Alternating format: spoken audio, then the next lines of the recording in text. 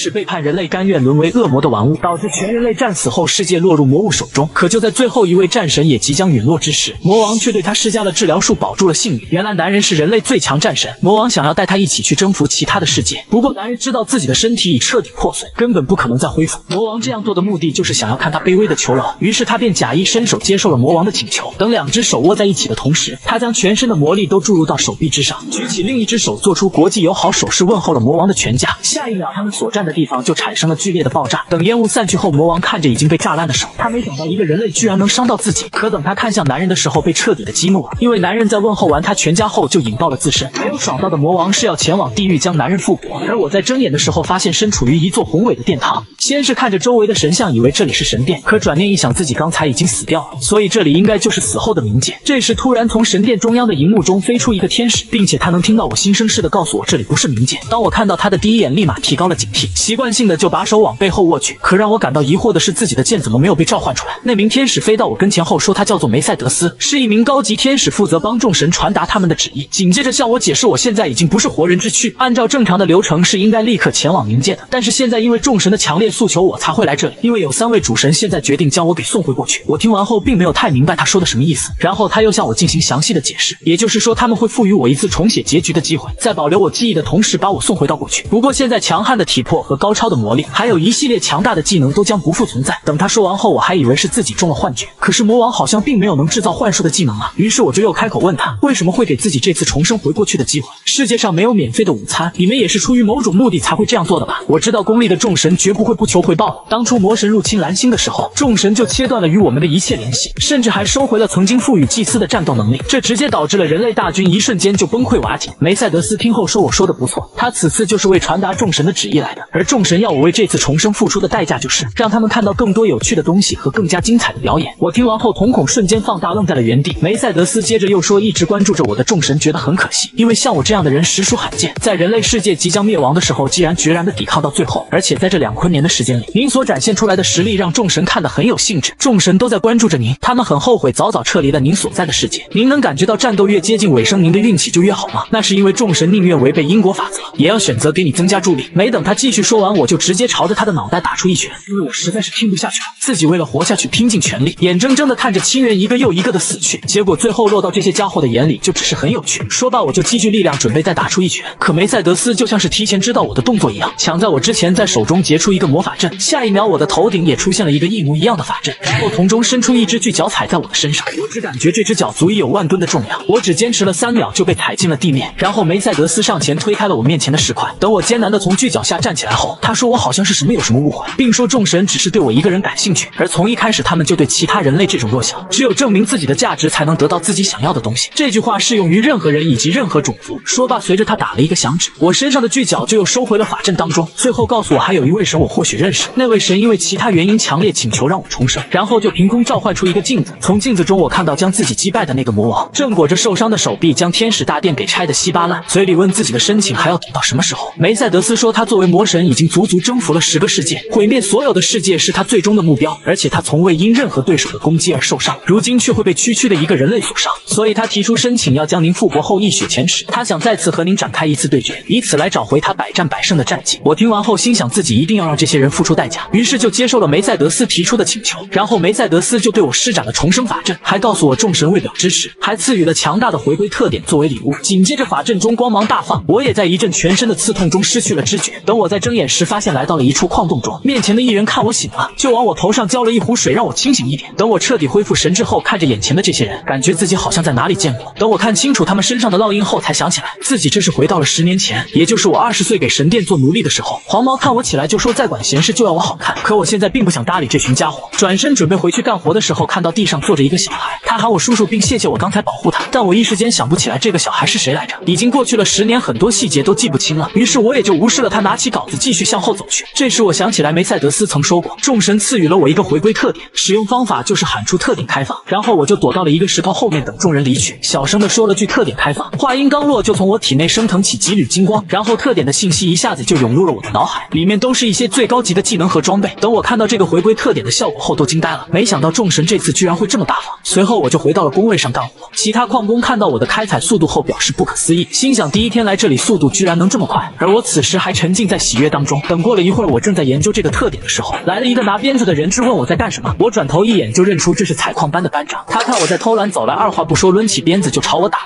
只听啪的一声，我就将面前的鞭子给牢牢抓住，看我徒手就抓住了他的鞭子。班长被吓了一跳，不过我现在并不想去惹不必要的麻烦，于是就恭恭敬敬地将鞭子交还给了他，并说自己这就回去好好干活。等走后，我看着手回味刚才的动作，心想因为有上一世的战斗经验，所以自己能很清楚看清鞭子的走向，而自己的手一点都没有受伤的原因，就是因为特点里的一个技能铁强术，大幅度提升防御的同时可完全无视比自己防御低的人，并且拥有持久的体力，所以即便是我干了一天的活都感觉不到累。目前自己一共获得了9个特点，要是再加上自己所掌握的未来信息，就能以相当快的速度积蓄力量。眼前要做的就是好好采矿。当我把自己所开采的矿石放到技术员面前后，他都不敢相信这真的是我一个人干的。等晚上聚集在一起公布当日排名的时候，我所在的 F 组也因为有我获得了第1，我也才知道原来这个小孩是和自己一组的。而之前将我打晕的黄毛他们以前一直是第1，今天因为我们组才变成了第2。根据矿场的规矩，最后一组的奖励会分配给第1组，然后班长就带领大家开始向伟大的光之女神祈祷。已经知道未来的我不禁呵呵一笑，我知道光之女神艾莉亚是3大主神之一，在大陆上她拥有最大规模的神殿以及最大的私代产业。这里的人一部分是被魔兽夺走了家园，剩下的就是像我这样的冒险家，因为在获救后无法偿还巨额的治疗费用，而沦落成为了神殿的奴隶。从踏入这里的一刻起，身上就会被烙上这种奴隶标记，如果在未经允许的情况下超出了活动范围，那么心脏就会立刻停止跳动。所以现在自己必须尽快的赎身，好进一步的开展自己的复仇计划，并且这一次自己绝对会保护好他。等解散后，一名修女介绍想买东西可以来这边。等我走上前一看，这里的物价果然和记忆里的一样高。这时那个小孩走上前喊住了我，并说他想给我买一杯啤酒。我转头就问他有钱吗？他说刚拿到今天的报酬，虽然不多，但还是够买一杯啤酒的，并感谢我今天保护了他，还帮自己的这一组赢得了第1。因为这组里面都是一些体力差的人，所以每次都是最后一名。这次几乎就是第1次拿到手里报酬，不过我怎么能花一个小孩子的钱？于是果断将他给拒绝，然后走到摊位前想要买一瓶恢复水。老板看我是新来的，就好心的提醒我，我说那个一瓶就高达4金币，如果不是特别的不舒服，最好就是先忍忍。我听后就将今天获得的1.5个金币递给了他，并说剩下的钱自己想要贷款，让他拿一份贷款合同给自己。后面的那个孩子看我要贷款，以为我是疯了，不过随着老板拿出合同，我也签上了自己的名字，成功的贷了40枚金币。那个小孩着急的说，本来日薪只有2金币，还要拿出1个金币去还债，如果我再贷款的话根本还不上的。我却没有搭理他，自顾自的将买来的10瓶喝了下去。这种恢复水是神殿的热销商品，可以恢复少量体力，但如果大量摄入就能触发提升魔力最大值的隐藏效果。如果放在上一世自己喝下这10瓶，效果可能不明显，但现在的我可是有特点的加持，其中一项技能就能将恢复水的效果提升5倍。反正我在采矿班是赚不到钱的，因为就算采再多的矿也不会多得1分钱，所以想要赚钱就必须前往地下城。于是我就来找到了班长，说自己在矿山的深处听到了魔兽的叫声，让他联系一下捕猎班的人，自己会带他们到魔兽发出叫声的地点。魔兽是一种诞生于魔力漩涡的生物，虽然魔兽给人类带来的无数的灾难，但是他们体内有可以生成魔力的魔石，而且他们的皮和骨头还可以制作成各种的装备，所以魔兽也被人们视为一种宝贵的资源。也就是说，魔兽聚集的地下城既是一个危险之地，也是一个宝库。不多时，班长联系的捕猎班就来了3个人。捕猎班是由具有战斗能力的奴隶组成的，他们不仅基本薪资很高，还伴有绩效奖励。在出发前，我再次来到摊位老板这里贷款，老板说我的级别太低，已经达到上限了。这时那名修女走到了我的旁边，说我可以将身体抵押给神殿，还能再贷一点，只要我下周将钱给还上，这个合同就作废了。老板看到我签署合同，大骂我就是一个疯子，不过我根本不听他的劝告，将刚带来的钱全部买了恢复水。修女看我帮她完成了业绩，夸我真是个汉子。不一会儿，我就将刚买的恢复水全都喝下了肚。现在的自己终于感受到了魔力的流动。这时捕猎班的一人走到了我的跟前，问我就是负责为他们带路的亚索吗？我回答他们是的。他介绍自己是侦察组的组长哥特，身后2个是戴尔和马尔科。我告诉他们，虽然自己没有夜视能力，但是可以利用灵力感知。灵力感知类似于在黑暗中观物的夜视，只不过它是通过向周围大范围的释放灵力，以此来强化感知。哥特心想，这样一来就可以省下买夜视药水的钱了，当即喊我们准备出发前往。后面的一人将沉重的行李丢给我，前面2人在讨论一个矿工居然会用灵力，而我看这3人只有一个是自己认识的，自己上一世进入捕猎班的时候是这次任务结束后不久，那就说明那2个生面孔会在这次任务中遇害。这时自己也想好了要怎么利用他们。经过一段时间的行走后，终于来到了矿山。矿洞外此时已经有3人在此等候。等我们走上前后，他让我们将手伸出，并介绍自己是待命组的。说罢就在我们每人的手腕上系上了一个绳子。他解释说，这是一根注入了魔力的绳子，如果我们在里面遭遇到了危险，那他手上与之对应的绳子就会断裂，他们就会马上申请总部前来支援。最后嘱咐我们只是负责前去侦查，所以只要小心一点就不会有事的。等我们走进漆黑的矿洞深处后，发现了有2只魔兽好像正在巡逻，突然啪嗒一声，一颗石头丢了过来。等他们转身看石头的时候，丝毫没有察觉危险降临，于是就被一刀取走狗命。侦查组的任务就是去确认是是否存在魔兽，以及探查地下城中的内部信息，然后会把收集到的信息给到攻略组，最后会由具备火力的攻略组将魔兽一网打尽。不过有的侦查组成员也是具备战斗能力的猎人，所以当他们认为有能力攻略该地下城时，就会选择直接出击。戴尔和马尔科听队长说要攻略这个地下城大吃一惊，然后就劝说队长只要做好侦查就行了，因为只有3个人这样做太冒险了。队长却说明明就有4个。他听后指着我说一个搬运工能干什么？另一个人走上前让他先别激动，先听一听队长的计划。队长听后就让我把狗月草拿出来，这种植物捣碎后和狗头人的大便混合在一起，就会产生雌性狗头人寻偶时所散发出的气味，这种气味可以传播到周围的数百米。当雄性狗头人闻到这种气味后会发疯似的跑来，于是我们就用这个办法设置了陷阱，不一会儿就有好几只狗头人中招。看这个办法大获成功，队长开始吹嘘这都是他积累的经验，但其实这个办法是刚进来我告诉他的。当时我对他讲自己其实已经考察过了，这里不过是一帮狗头人的残兵败将，所以用这个办法仅需4人就能拿下这个地下城。他知道这种送上门的好事没必要跟别人分享，而我将这份功劳让给他，他就以为我是想贿赂他已进入到捕猎班，然后他就递给了我一把匕首。这时众人将狗头人体内的魔石拿出来后，发现这些魔石的品质有点差，于是就又继续朝着深处前进。突然他们看到地上有着一堆骨头，上前一看发现这些都是狗头人的。正当他疑惑狗头人的巢穴为什么会出现这个的时候，一个巨大的爪子就从他面前的黑暗中伸出，抓住他后整条手臂也都探了出来，然后用力的将他向后甩去。另一人见状马上开启了护盾，他对他的护盾非常的自信，认为只要一边防守一边撤退就能相安无事，可下一秒就被一条尾巴给甩飞出去。当队长看到这条粗壮的尾巴后吓得不敢再上前，可马上尾巴就又朝着他抡来。与此同时，矿洞外的待命组的组长看着手腕冷汗直流，因为手上的4根绳子刚才竟然断了3根，那就说明里面已经有3人受到了攻击。而此时的哥特虽然受伤，但是并没有生命危险，那是因为刚才的一击被身前的我给挡了下来。不过马上我就感觉到了手臂上的阵阵刺痛，看来就算是铁墙术都不能完全的抵挡。在我的记忆中，这只魔兽应该只是个幼崽，没想到居然还能这么的强。这种大型魔兽叫做掠食者，他们可以通过信息素将自己的伪装成其他魔兽的幼崽，再等到他们成年后就会吃掉养育自己的魔兽。想到我就拿起了地上哥特的长矛，现在自己终于可以热热身了。不过在开打之前，自己先是在手掌之中召唤出一个光团，这个便是我的第3个特点技能，它的名字叫做银钥匙。它是一把可以打开遗忘之城的钥匙，钥匙持有者可以随时随地将物品放入银店或者从中取出，也就是说相当于自己的一个超大的背包。然后我就从中取出了草药和绷带扔给哥特，这种草名字叫做龙心草，有着天然的强身效果和安魂定魄的效果。随后我就让他自己快往后退一点，因为接下来的战斗会非常的激烈。他开始还以为我要和他一起逃跑，当看到我准备去战斗时惊呆的，大声的质问我难道有战斗能力吗？他心想就算是死，自己也不能像胆小鬼一样躲在一个矿工的身后。可等他刚起身，掠食者就发出震耳欲聋的咆哮，这种咆哮就是掠食者的一种技能，可以用恐惧让对方全身麻痹。此时的哥特已经被吓软在地，全身不能动弹，不过我却没有受到影响，拿起长矛就发起了进攻。正是因为我刚才吃了几株龙心草，再加上我特点的第2个技能赫尔墨斯秘籍，把龙心草的安魂定魄的效果提升了5倍。掠食者看我已经来到了他的跟前，便抬起他那大大的爪子朝我打来。我凭借着自己上一世的战斗经验和感觉轻松躲过，然后一个闪身就来到了他的肚子下面。虽然在特点中有一个是武器，但他所需要的魔力太多了，自己暂时还不能用。想罢就从银店中掏出了一瓶绿色的药水，然后将药水全都涂抹到了长矛上面。这个东西可是我上一世的好友毒王费伊德用尽毕生心血研究的72号剧毒。我刚涂抹完，掠食者就又朝我拍了一巴掌，我再次闪身躲过后，将长矛刺进了他的皮肤里，然后用力上挑，直接扯下来他的一块肉。这一下也疼得他仰天长啸。我看自己的计划成功了，就连忙向后退去，因为72号剧毒是由最常见的草药制成，不过一旦进入血管，它便会迅速的扩散全身，甚至还能引起极度的疼痛，只要自己坚持到毒性发作就可以了。所以我现在开始一边躲闪，一边发起一些不痛不痒的攻击。不过一个没注意，他的尾巴就从我身后袭来，我看已经来不及躲闪，就连忙调转身形，用长矛硬接下了这一击，但是却被掠食者强大的冲击力击飞到身后的石壁上，不给我反应的机会，他又张开血盆大口向我咬来。我趁此机会直接将一整瓶毒药丢进了他嘴里，然后赶忙向一旁闪身躲过。等毒药刚进入到他的胃里时，就出现了反应，下一秒他就吐出了一口脓血。我大概算了一下时间，应该还有1分钟发作，所以现在自己要么坚持等他倒下为止，要么就找机会将他一击致命。这时他的尾巴再一次的来到了我的面前，我一看这是个好机会，我就伸手紧紧的抱住，然后跟随着他的尾巴飞跃到了他的头顶上空。紧接着我就放开了他的尾巴，手握长矛朝着他的脑袋飞去，落到他头顶后，将长矛狠狠地刺进他的眼睛里。吃痛的他想用尾巴将我给打下去，但被我给低头躲过，顺势抓住了被打成2截的长矛，再一次的刺进了他的眼睛里。最后我从腰间抽出了哥特送自己的短刀，又一次的刺进了他的眼睛中。他见状就开始了剧烈的摇摆，想将我给甩下去，不过我始终牢牢的抓住短剑不肯松手。要是放到上一世，自己可能真的战胜不了这只掠食者，可这一世自己已经靠特点获得了魔力。我将魔力凝聚到拳头上后，朝着长矛的肩一拳打下，随着他的一声惨叫，竟然直接将掠食者的整个头颅给灌贯穿，将这一幕尽收眼底的哥特这时才想明白，我并不是想贿赂他来进入捕猎班，因为他知道我既然有这种力量，那么进捕猎班简直不要太简单。而我找他的真正原因就是矿工是不能进入地下城的，所以我才需要带着他这张通往地下城的入场券。等我走到他跟前后，告诉他等出去后不要告诉别人我们遇到了掠食者。他听后惊讶地问我是想要将魔兽的尸体弄走吗？我告诉他只弄走掠食者的尸体，那些狗头人的尸体我们原封不动。向上面报告的时候就说这里只是狗头人的巢穴。我知道在地下城中获取到的全部物资，不论哪一样，我们这些奴隶都需要上交给神殿，而捕猎班可以得到的只有任务完成后的报酬和一定比例的奖金。我告诉哥特，要是能把这个尸体卖给中间商的话，肯定能够大赚一笔。哥特却说神殿为了防止这种情况的发生，所以每次都会派遣待命组在外看守，即使是我们的口径一致，但之后还会有善后组的人过来收缴装备。我听后就让他睁大眼睛看好了，然后就将手放到了掠食者的尸体上面，便开始使用银钥匙打开了银店。只是一眨眼的功夫，这具庞大的尸体就消失在了原地。哥特一眼就认出来这是亚空间，可是就算使用了亚空间魔法，一般也就只能放几件装备而已。而现在整个尸体包括地上的血迹居然都收纳了进去。我收好尸体后就问他难道不想晋升吗？我告诉他随后自己还会帮他攻打3个地下城，到时候报酬和功劳都是他们的，自己只要魔兽的尸体。与此同时的某处树林内，一个人被逼到了角落，口中不停地说自己不是魔神信徒，而且地上那人显然是认识追杀自己的领头人的，不停地向着他求情，说我们不是一同进入的神殿吗？可领头一人露出一副狰狞的表情，吩咐身边的壮汉砸死他。壮汉听后也是毫不犹豫就把地上那人的头给敲碎，紧接着就从地上那人的嘴里爬出一条蜈蚣。领头那人看蜈蚣想跑，手起刀落将他斩成2半，然后说烙印重出来，这个家伙果然就是魔神信徒。随后回去后，他向自己的上司复命，上司听为了抓一只虫子，居然灭了一个7人小组。领头那人解释说，当时他们反抗的过于激烈，以至于他们不得不动用极端手段。紧接着他喊上司马蒂亚斯审问官，距离狩猎结束最多还有1个月的时间，如果不赶快把隐藏在神殿的魔神信徒一网打尽，那么我们必将付出惨痛的代价。马蒂亚斯盯着瓶子中的蜈蚣沉思了一会儿后，边说他会去平息捕猎班的抗议，但是你们要拿出实实在在的成绩来。作为异端审问官的执行者，你们要对得起自己的身份。领头那人听后说了声是就退下了。而等我们从矿洞上来后，哥特就带我来人事科做加入捕猎班的申请。职员提醒他，利用组长人事提名权的话，被提名者将会被分配到组长所在的小组。另外，当小组的业绩因被提名者的失误而下滑时，组长的人事考核结果可能会不合格。哥特听后想也没想就签订了协议，他内心中一阵狂喜。他想，反正我这么强，以后的功劳就都是他的了。每季度解除地下城的次数对晋升评审的影响很大，而他由于是侦察组的，所以战斗次数并不多。如今的他已经在这个组长的位置上待了3年了，但是现在可是刚收了一位得力干将。侦察组是最先进入地下城的一组，因此以后就可以畅通无阻的独吞整个地下城。他知道我要的只是钱，而他想要的是晋升，只要小心点，这个交易不被别人发现就行。而此时的我心想，只要掠食者能卖个好价钱，自己就可以把之前欠的债都还了。虽然我很想尽快从神殿中脱身，但还有一件重要的事情要去做。大约在1个月后，神殿骑士们的大规模狩猎就会开始，那时候将会发现足以引起整个大陆轰动的装备，所以自己无论如何都要去参加那场狩猎，然后拿到那件装备，为自己的复仇计划做准备。我知道捕猎班会有20个参加那场狩猎的名额，所以在这个月内自己必须有出色的业绩，或者拥有强大的人脉。哥特在街上向我介绍宿舍的位置时，几个异端执行官从一旁路过，哥特看到他们后赶忙闪到一边让我低头，其他人看到他们都犹如看到什么大恐怖一样。等他们走过去后，哥特才长舒一口气。他向我介绍说，这些人是异端审问官的执行者，是指属于异端审问官的奴隶。虽然大家都是奴隶，并没有什么从属关系，但我们还是要把他们当作上级对待比较好，因为那些家伙随时能以调查的名义抓走我们，尤其是走在最前面的那条疯狗萨哈克，他就是想残害人类才去做的执行者。这时萨哈克突然停住了脚步，并喊了我们一声。哥特以为自己刚才说他是疯狗被听到了，吓得尿不湿都尿湿了。不过萨哈克却径直地走到了我的面前，打扰了我，叫萨哈克是异端审问官的执行者，报上你的官阶姓名。哥特听后就站出来说我是他们组新来的叫亚组。萨哈克没等他说完就让他闭嘴，我问的是他不是你。在这一瞬之间，周围人都感受到了萨哈克身上的杀气，哥特也被他的这股杀死吓得向后退去。不过他看我丝毫不受影响，感到意外，他的敏锐度在这个地方可是顶尖的存在。他马上察觉到我是一个实力非常强悍的高手，并且从我这一身矿工的衣服和刚转到捕猎班的信息来看，知道我之前是采矿班的人。可是因为捕猎班总是很缺人，所以全部奴隶在刚到的时候就会进行体力和魔力测试，一些可以战斗的人会直接进入捕猎班，但是这样的高手居然会先去了采矿班后，如今又因为被提名来到了捕猎班。他意识到情况可能有些不对，而其他的执行者只是看了萨哈克的一个眼神，便迅速的将我给围到了中间。他虽然察觉到我是一个高手，但是他感觉自己还是能打得过的，于是就开口说要问我几个问题。我心想这些个小家伙是怎么回事，都不用我动手就亲自送上门了。第一个问题，他就问我听说过魔神信徒吗？我听后心想，没有人比我更清楚魔神信徒了，他们就是信奉魔神塔尔塔罗斯的一群人，在未来那场关乎人类存亡的大战中，也是他们导致了人类的败北，所以他们就是人类的背叛者。不过现在这些处于最底层的人们只知道这是一个极其邪恶的一异端教团，看我不说话，他就直接拔剑指向我。从现在开始，我将行使异端审问官执行者的权利。我听后就问他自己能不能问一个问题。他身后一人问我是不是活得不耐烦了，不过萨哈克拦住了他，让我问。于是我就问他能不能换个地方。他不解地问我为什么。我指了指周围说这里的人太多了，如果接下来发生了一些不好的事情的话，我怕您的面子会保不住的。他也听出了我这是在挑衅他，不过他好像还很喜欢这种感觉。然后他问我有可能独自打败他们5个人吗？说罢，他们的脚下就出现了一个鲜红的法阵，而我正好被锁定在了法阵的中间。这个组合技能名叫红场，可以大幅度强化己方的各项能力值。得到红场增幅的萨哈克朝我做出进攻的姿势，而我准备用上一式自己学的咏春来对付他。我刚摆好架势，他就拔刀冲到了我面前，瞬间我们2人就扭打在了一起。打斗过程中，我时不时打出一些刁钻的攻击，不过都被他看破后闪身躲过，而他的一些攻击也都被我给巧妙挡下。没过一会儿，我就瞅准时机擦破了他的额头。他先是一个后空翻与我拉开距离，然后在落地的一瞬间朝我的小腿使用滑铲。看自己的招式得逞，他以为胜券在握，可马上他就收回了这样的想法，因为当他踢到我的腿上时，就好像是踢到了一个铁疙瘩一样。而由于他使用滑铲也正好躺在了我的身下，于是我就挥动雨点般的拳头打在了他的身上，一套连招下来，直接让他失去了知觉。这时哥特大喊让我小心右边。等我看到这个流星锤时，已经来不及躲闪，只好拿手臂硬吃下了这一击。等稳住身形后，一看是跟在萨哈克身边的大汉。他说现在由他来陪我玩啊。我听后嘲讽他原来会说人话呀，还以为你是萨哈克养的一只狗呢。这句话也将他激怒，挥动流星锤再次朝我砸来。不过这次我可是有所防备，轻松就躲过了他的攻击。一旁观战的哥特都被惊出一身冷汗。虽然在地下城的时候他就知道我很强，但没想到居然我能用一种从未见过的武功，瞬间就将号称疯狗的萨哈克打倒。而且仔细一看，那些溅起的石块都没能伤我分毫。如果萨哈克要是真的输了，一定会觉得很丢脸，这样他应该就不会向上级申请正式的拘捕令。这样一来，他这个身为族长的也不会受到牵连了。不过这时一旁的有个人说马上战斗就要结束了，并说我虽然很完美的避开了所有的攻击，但是时间已经过去了几分钟了，只要这个红场还在，时间过得越久，那个大汉的力量就会变得越强。这时的我已经被他用铁链束缚住了双手，他一看时机已经成熟，便猛地拉动手中的铁链，不过却没有将我挪动分毫。这时的萨哈克也从昏迷中苏醒了过来，然后开始快速的在我的身边游走，时不时的朝我身体斩出一刀。他一边高速移动，还一边嘲讽我说他所有的能力值都提升了80%。说罢，他便又在我的身上留下了数道伤口，不过下一秒就被我抓住了一个间隙，然后双拳合十，重重的捶到他的后脑勺上。这一击的威力非常大，就连广场的地板砖都被砸了四散飞去。可我并不打算再给他喘息的机会，于是就拽住了他的头发不让他倒下，然后用膝盖朝他脸上又来了一下子。他想不明白这究竟是为什么，自己从红场中得到的防御增幅怎么一点用都没有。他不知道的是，并不是他的防御增幅没效果，而是我的攻击力已经远远超过了他的防御。不过这时那位大汉再次发力，想将我给拖拽过去，见此我便直接开始使用魔力强化自己的身体。得到强化后的我很轻松就能将他拉动，然后随着我的手臂猛地用力，直接将他拉过来的同时，用流星锤将他击飞，顺带着也将剩下的3人全部击倒。围观的众人看到这一幕后都被惊得合不拢嘴。萨哈克强撑着问我究竟是什么人，我转身走时只是淡淡的告诉他还没有听到这个问题答案的资格。刚才的一幕也被广场旁边阁楼上的一名红发男子看到，他心想难道下面那个刚来的家伙是那位派来找自己的吗？而我击败萨哈克其实是计划中的一部分，现在这个计划的第一步已经完成了，问题是怎么能让这件事传到那个人的耳朵里呢？等我刚离开广场后，就感觉全身传来一阵刺痛，我清楚的明白这是因为灵力冻结造成的。当魔力使用者的魔力枯竭时，就会产生疼痛和脱力感。没想到自己只是用了那个武功之后，魔力就这么快见底了。这时我的面前突然出现了一个悬浮生物，他介绍自己是精灵夏洛克，是伟大的私债之神乌斯拉的眷属。鉴于我现在的魔力值已确认为0，所以他将对铁强术技能进行讨回。我也早就知道铁强术不只是一项技能，实际上它还是一项具有私债性质的全能。使用此技能时所积累的疲劳与损伤会转化为债务，并在施技者的魔力变为0的瞬间一次性返还给施技者。为挑战更高难度的地下城，无数的冒险家们使用了此项技能。私债之神乌斯拉以人类在生命被终结前的绝望为食，这是他掷下的一把双刃剑。此时的乌斯拉正兴致勃勃地看着我被讨回，紧接着夏洛克就开始测定我的累计损伤。等测定完毕后，就将这些损伤集中在这个秤砣上，并且会在10秒后全部施加在我的身上。而我正处于灵力冻结状态，根本使不上力，于是赶忙将缠在手上的绷带给撕破，从里面滑落出自己提前准备的备用恢复水。在时间还剩下1昆秒的时候，乌斯拉的表情已经兴奋到了极致。不过我也喝下了这一小瓶的恢复水。就在秤砣距离我还有0.01111公分的时候，精灵检测到我剩余的魔力值变为了1，于是只能停止掉了讨回倒计时，并延迟了我需要履行的债务。等他说完后就消失在了空中。我开口对着空气中说道：乌斯拉，你太小瞧我了，你以为我不会提前做好准备吗？我可是生存专家，在人类灭亡后我还存活了1年的时间，所以躲避你这家伙的讨回，对我来说简直就是小菜一碟。最后我向空中比出一个国际友好手势，说了声谢谢冤大头。乌斯拉看到我一个凡人竟敢这样挑衅他，气得将手中的乌龟都给捏得粉碎。不过在此之后我就累得失去了知觉，等再次醒来后不仅看到了修女，而且自己还被五花大绑在了一张床上，有个壮汉推过来一些看着就很瘆人的工具，于是我就问修女这是准备干什么。修女让我不要紧张担心，这里是她的工作室，说我之前向她借的钱在1小时以前已经逾期了，问我是不是疯了竟然敢不把她放在眼里。我这才想起来这边欠的钱还没还，但是如果现在使用魔力的话肯定会被乌斯拉再次前来讨回，于是我就说下周自己就会收到地下城的报酬。修女知道那些钱到时候会被扣除的，因为我还在商店也借了钱，可我此时并不能告诉她自己有个掠食者尸体。然后她就吩咐小弟先将我的一根手指剁下来，这样就算不把神殿放在眼里，等看到这个断指的时候也会想起神殿的厉害。如今能救自己的只有说出那个名字，可是一时间想不起来那个名字叫什么了。就在壮汉即将挥刀砍下的前1秒，我终于想起来并说出了那个名字。修女听到这个名字后先是愣了好一会儿，然后就迫切地问我到底是什么人。两位小弟看大姐大这副样子就问她怎么了，修女没回答他们，只是说让他们都出去。等他们走后，她贴近我的面庞将我按在床上，问我是怎么知道这个名字的。我说修女大人您这么有名我怎么会不知道呢？准确的来说是魔兽中介商白玫瑰吧。我知道光之神殿的修女安娜她所具有的另一个面孔就是魔兽中介商自玫瑰，她作为连接我们与后世界人的枢纽，与顾客进行着怪兽尸体装备闲置品的交易。